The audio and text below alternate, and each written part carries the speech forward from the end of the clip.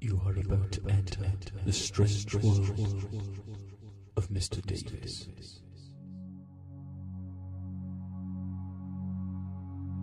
This story takes place about a month ago. I was working in the forest with a company on getting some of the trees taken down for a housing development to be built. I wasn't happy about it, mind you. It paid the bills, though. Nowadays, I'm working with someone in my town, but that's completely beside the point. Let me get back on track.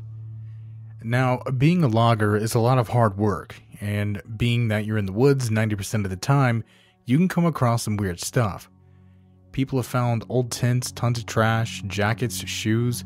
Hell, a few years back, someone even found some remains. No joke. They still haven't been identified, though. It's pretty spooky stuff. Now, I'd been in the logging business for a few years and never come across anything of note. A few tents and such, but nothing like everyone was talking about. I was ready to see something. I did eventually get that wish. It was about 6 p.m., and we were getting ready to call it a day. It's too dangerous to work at night, so we got off a little earlier in the winter months. The guys who were there with me, which was only 2, hung out in the truck, and I went off into the woods to take a piss. Sorry, but when you're out there, nature is your toilet. We did have porta potties, but who really wants to use one of those? I was working on getting the flow going. I'd been having some issues with that lately when I heard a branch snap behind me. It was getting dark, and I was pretty much alone. I'd walked out a little farther than I should have, so I was getting a little uneasy. I tried to look behind me while still focusing on the pissing, which had finally begun. I heard a second crack and then a chuckle. I knew then that it was just my coworkers. If you wanted to be embarrassed, you should have just asked. I then made a gesture of turning around and heard one of them call out, "Ah, never mind. Just hurry up, it's freezing out here." I heard them walking back to the truck, and soon they were out of earshot again. I zipped up and started heading back, but then, snap. It was much farther away this time and behind me again.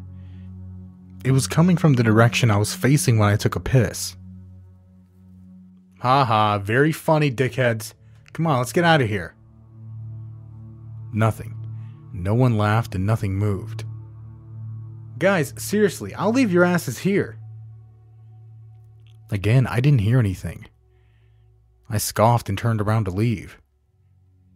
Alright then. I didn't want to keep your mama waiting anyway. As soon as I turned, I heard it again. Snap. I knew that'd get his attention, I thought. Turning around, I said, "So, are you ready?" I couldn't finish my sentence. Far off into the untouched forest was some kind of figure. It looked to be about my height, 6 feet, but its head was strangely bulbous. There seemed to be steam rolling off of its body. Given it was about 25 degrees out, this thing's body heat had to be off the charts.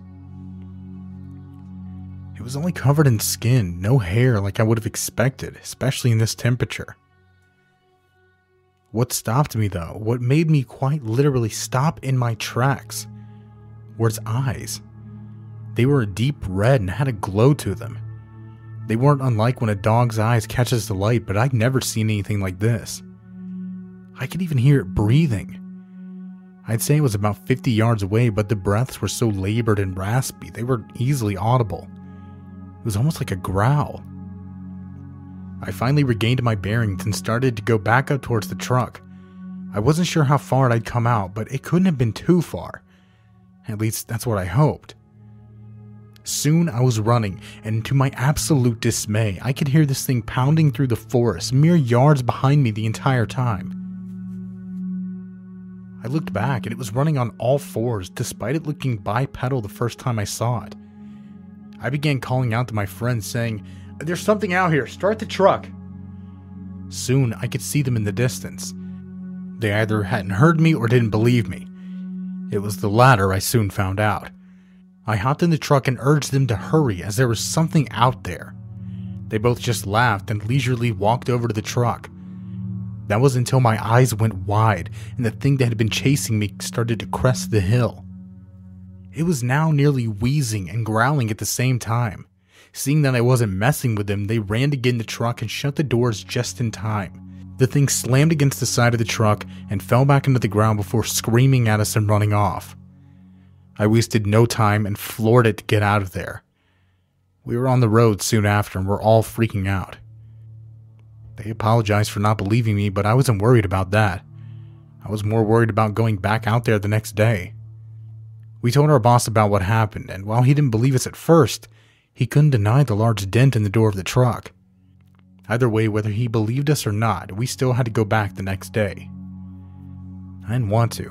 None of us who'd seen it wanted to, but we didn't have a choice. It was either that or get fired for not showing up. The day that followed was a quiet one. Everyone kind of kept to themselves. It was pretty easy to do so. Most of the team was gone. We were just told to clean up a bit around the area. The day was uneventful until we started packing up the equipment in the truck. The growling came again from the south of us. We all perked up and looked over in that direction. We couldn't see it at first, which in a way was scarier, but soon the growling got louder. We all looked around until finally one of my coworkers spotted it. He pointed it out and the other coworker and myself jumped in the car. We urged him to get back in the truck, but instead, he pulled a pistol from the glove box and fired 4 shots at the thing before getting back into the truck with us. From what we could tell, he hit it twice.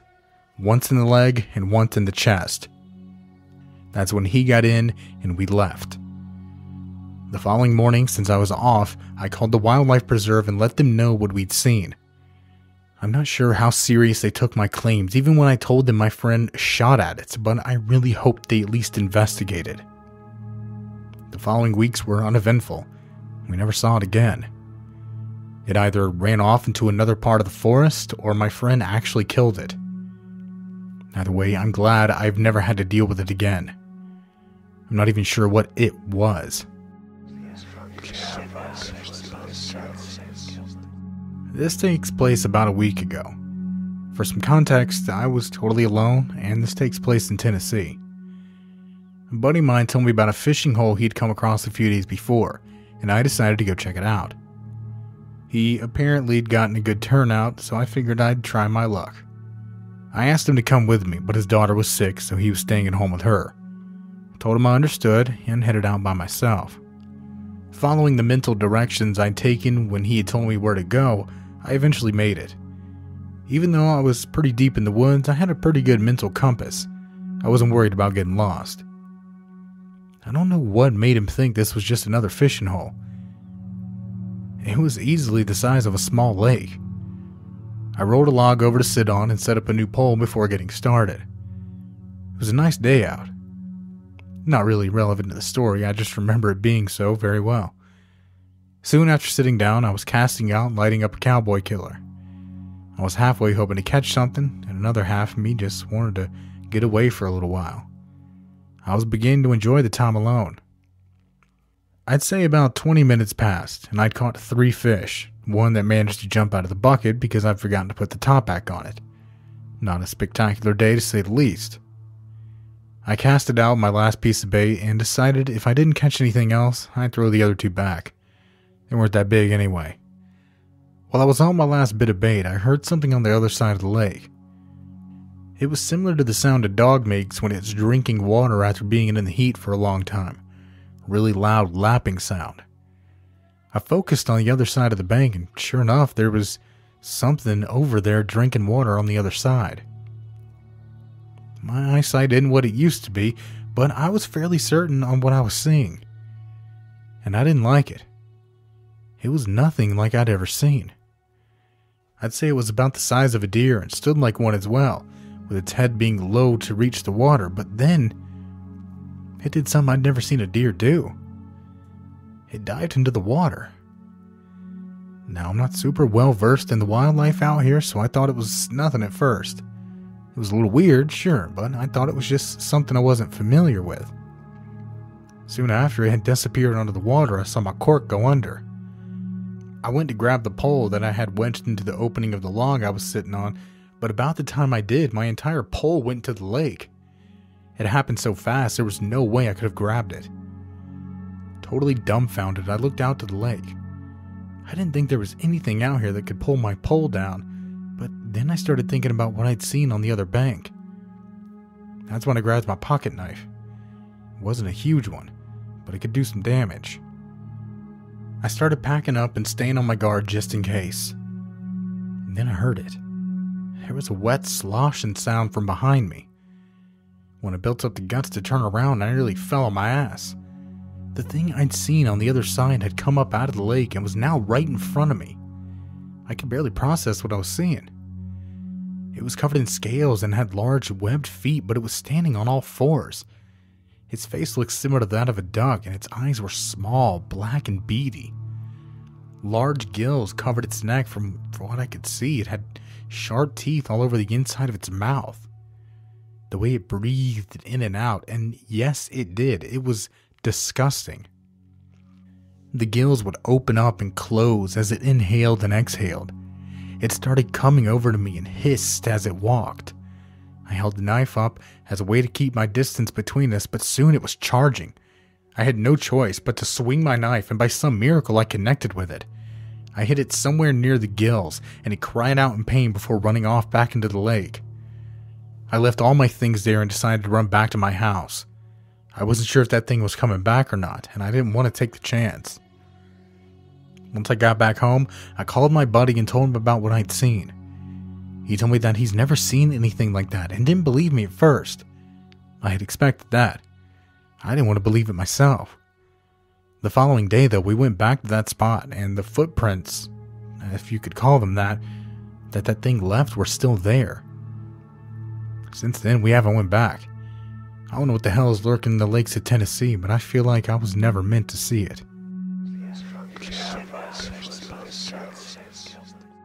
I'm not sure when this story takes place. It was a good while ago, maybe 5 years ago. Either way, all you really need to know is that my friend and I were walking through the woods near his house.